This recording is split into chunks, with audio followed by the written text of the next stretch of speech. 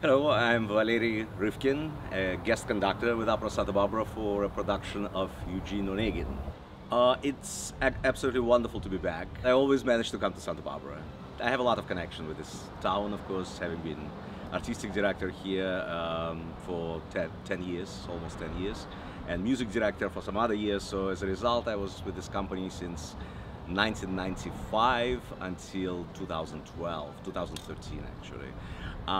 So a lot is connected with the town, with the people, with the community. My daughter grew up here, and I always feel very welcomed and very warmly greeted in this town.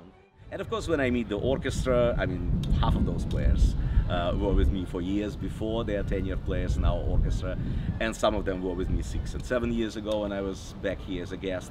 So it's very special. It's you come and you don't have to prove yourself.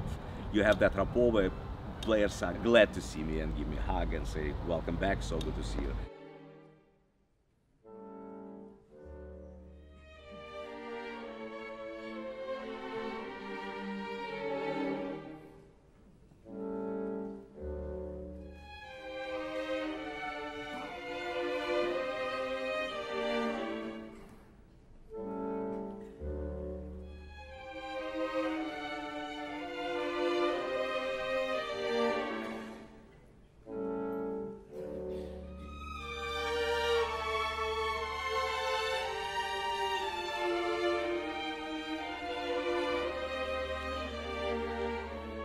I always say to young people, you know, singers, coaches, conductors, if you don't like rehearsing in opera, it's not Broadway. If you don't like rehearsing, get out of this profession.